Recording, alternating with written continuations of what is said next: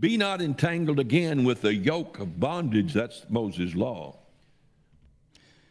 No. In Galatians, have you even read Galatians, Michael Pearl?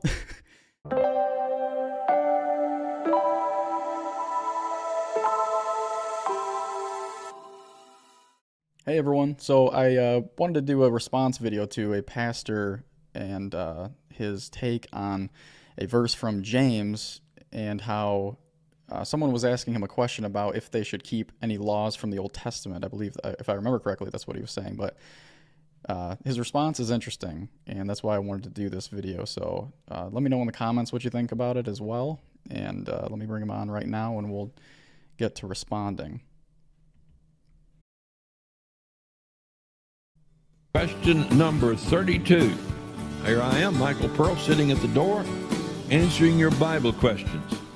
What is the perfect law of liberty referenced in James 1:25? Okay, first, let's look at the perfect law of liberty. Where is James getting this precedence for a perfect law of liberty from? Well, let's look at it right here, okay? So, Psalm 19:7 says, "The law of the Lord is perfect, converting the soul. The testimony of the Lord is sure, making wise the simple." This word in the Hebrew, law, is Torah. It means the instructions, okay? Doctrine. And so the instructions of Yahweh is perfect, converting the soul. And so James is not just making up his own terms here, okay? He's bringing the precedence from the scriptures that there is a perfect law. And this is what we get from the scriptures, from from David. He says that the law of the Lord is perfect, okay? Related to the Old Testament law. John, I fear you've gotten mixed up with the Judaizers. You need to get my series here on YouTube free on Judaizers, or I forgot what I called it. Do you remember what I called that? Judaizers. Yeah, I got a series on Judaizers. It's something about Judaizers. You remember what that's called? Judaizers, it's called. Surprise, surprise.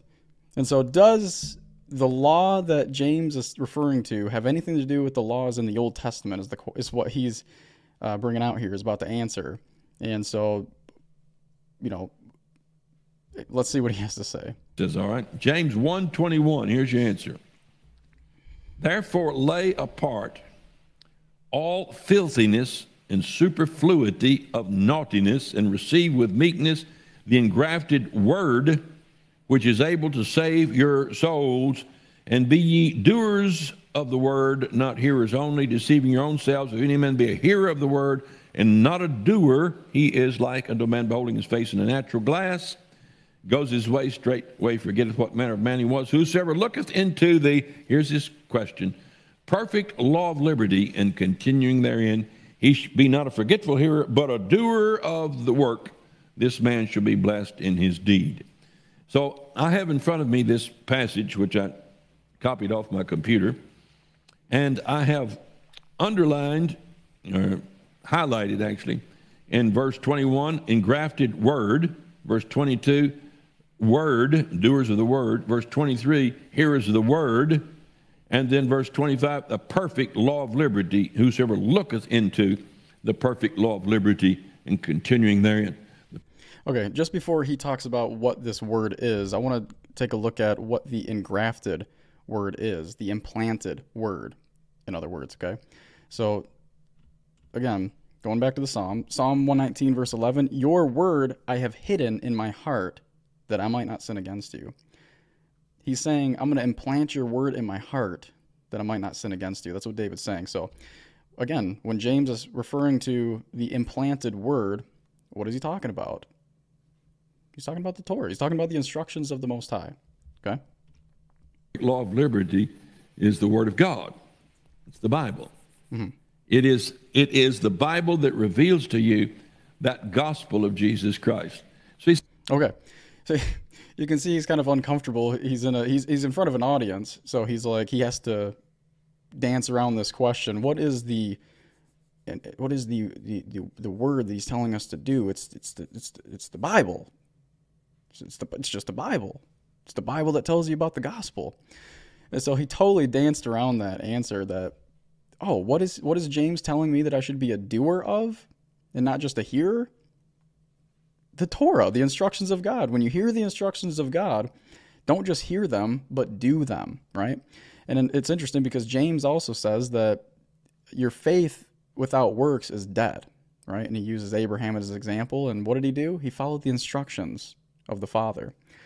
And so, again, this is why I wanted to show you this, is because he's just kind of dancing around. He doesn't want to give you an actual biblical definition, because it would go against his whole Judaizer series that tells you not to obey the instructions of the Father, which is keeping the seventh-day Sabbath, observing the dietary instructions, the festivals. But let's let him continue on here and explain his position a little bit better. He said, look into it. Open your Bible and look into that Word of God. Now, he says, be ye doers of the word. Again, he that doeth the word. Again, doers of the work. He changed it. Doeth the word, doeth the word, doeth of the work. So looking into the law of liberty results in doing the work. This man shall be blessed in his deed. Now, we want to look up law of liberty and see how else it's used in the Bible, especially in the New Testament. We also want to look up the word liberty and see how it's used in respect to the gospel of Jesus Christ. What we want to know particularly is, does the term liberty, is it ever used in connection with the law? His question was, is the law of liberty, the law, Moses' law? That's about as far as you could get from Moses' law. So, no, we never find liberty used with the law. You sure about that? You sure about that? Is that true? Because Psalm 119, verse 44 through 45 says, so shall I keep your law continually forever and ever, and I will walk at liberty, for I seek your precepts.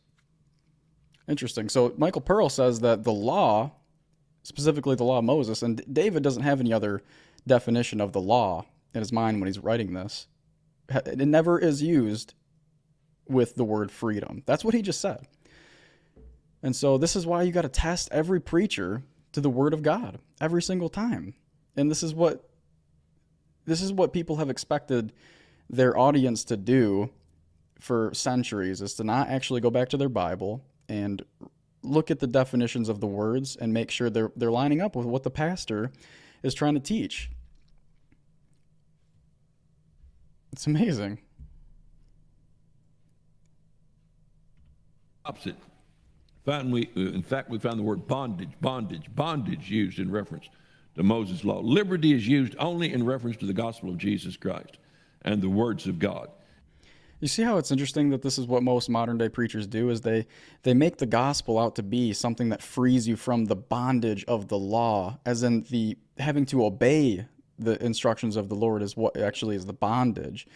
It's interesting because Jesus himself said that if you sin, you're a slave to sin, and a slave does not have a place in the Father's house forever. But if the Son sets you free, you are free indeed, right?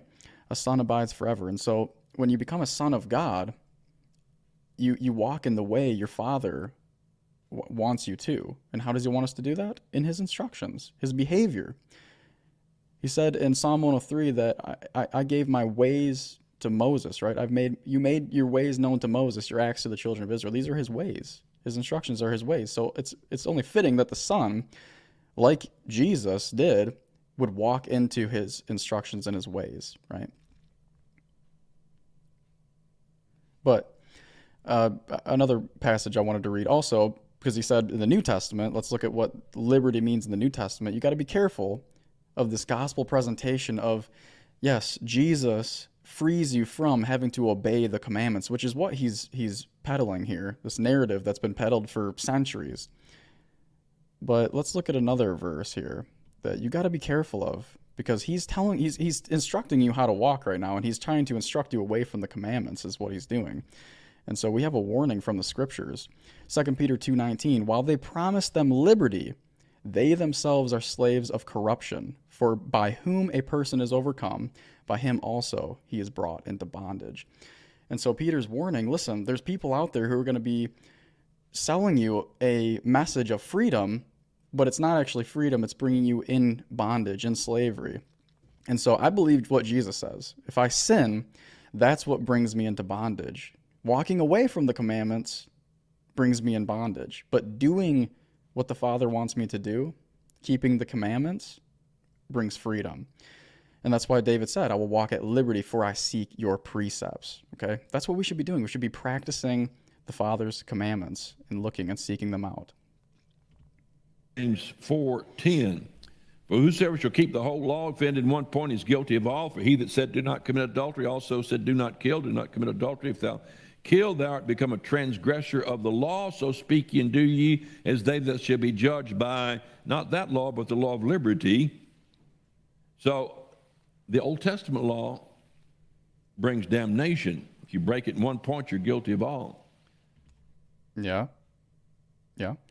Which is why we need a high priest to atone for our sins, because if we break the commandments, we are violating his law and we're committing crimes against the Most High, and we need a mediator between us and God to reconcile us. That's why we have been given the ministry of reconciliation, right? To call others to repentance, to be reconciled to God before the judgment day. And this is how you do it. You repent from not keeping the commandments to wanting to practice his behavior, okay?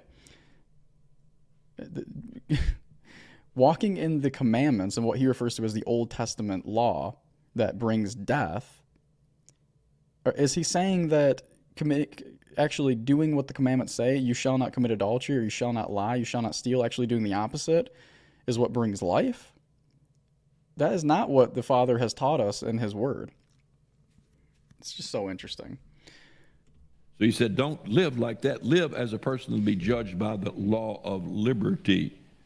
Galatians 5:1, stand fast, therefore, in the liberty wherewith Christ hath made us free. Be not entangled again with the yoke of bondage. That's Moses' law. No. In Galatians, have you even read Galatians, Michael Pearl? The whole book of Galatians is talking about a gospel presentation that was being presented to the Galatians by this party referred to as the circumcision, because they had taken the law and perverted it and saying that you have to do this, you have to be circumcised specifically in order to be forgiven by God. That was a perversion of the gospel. And if they would have obeyed that, which it sounds like they were, right?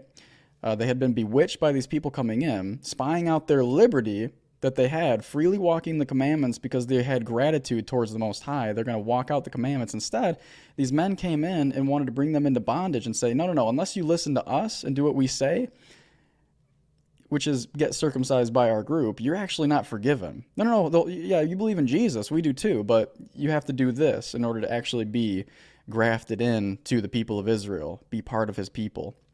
And so that's what brings bondage, right? In Galatians, this is why Paul says, as we have said before, so now I say again, if anyone preaches any other gospel to you than what you have received, let him be accursed. What they were preaching was a different gospel, saying, this is how you get forgiveness. You got to get circumcised by us and be in our group. For do I now persuade men or God? Or do I seek to please men? For if I still pleased men, I would not be a bondservant of Christ. And see, this is what it means to be a bondservant of Christ, is that you don't seek to please men, right? I want to be in your group, so therefore I fear man and what he's telling me that I should do in order to be forgiven. Don't do that. Do what the Word of God says. Do what the Scriptures are telling you to do.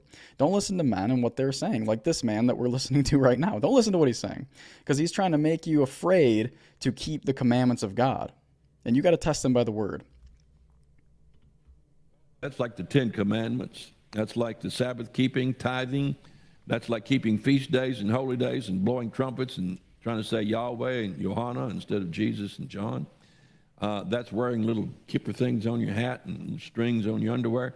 All of that stuff is playing Jewish and is falling from grace. You need to get my series on the book of Galatians, and what did I call that series?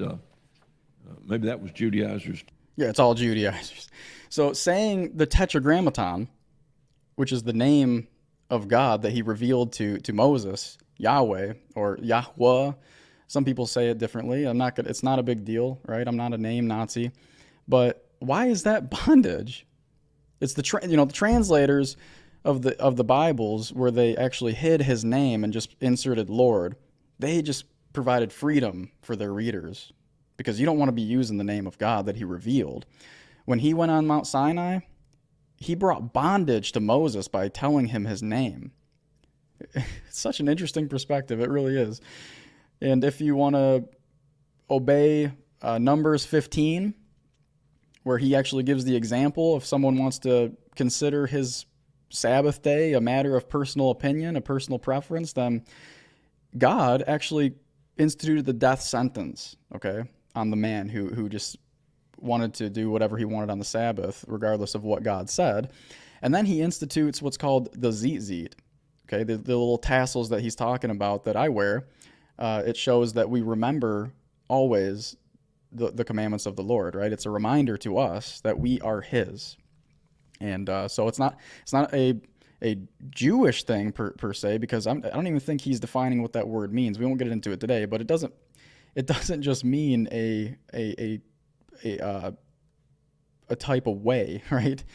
These are the ways of the Father, not the ways of the Jews. He gave it to the 12 tribes of Israel. One of them is the tribe of Judah, which is where you get the term Jew from, okay? And so there's other tribes of the nation of Israel. And so if you are one of God's people, you're grafted into the people of Israel. And so he says this commandment to wear tzitzits are for all the people of Israel, okay?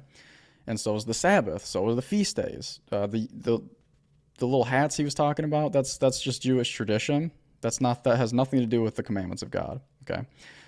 And so he has no idea what he's even saying. That's what I'm getting from this. Or my tape message on the book of Galatians. Stand fast, therefore, in the liberty, be not entangled again with yoke of bondage.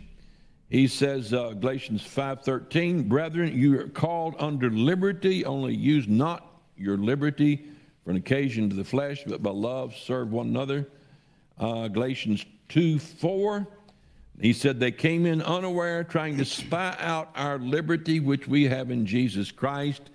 That these are Judaizers, came in to spy out our liberty that might bring us into bondage. That was some people that came into the church and said, I notice you people worship on Sunday instead of Saturday. Don't you think you ought to be keeping the Sabbath? I notice you're not keeping the Yom Kippur or Succoth or anything. Don't you think maybe you ought to be doing that?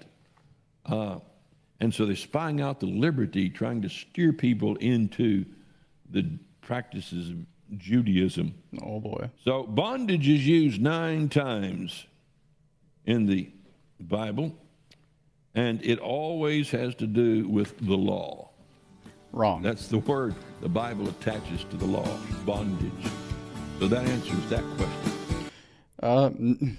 No, Mr. Pearl, that does not answer that question. And you're very much confusing people, and you're confused yourself. And so I would ask that you go back and look at the engrafted word, the Bible, and go back and look at these verses that clearly tell us that we need to be obeying the instructions of the Father. Okay, so hey, I really hope this video was helpful to you, and if it was, go ahead and share it, and make sure you subscribe to this channel. I'm going to be planning to do more of these videos. Hopefully time provides that. I've been pretty busy with a lot of things, and possibly some things coming up to announce concerning the channel. So stay tuned for that. And again, I hope you see that what this man is teaching is completely unbiblical, and you really go back and consider what he's saying. All right? So, hey, have a good one.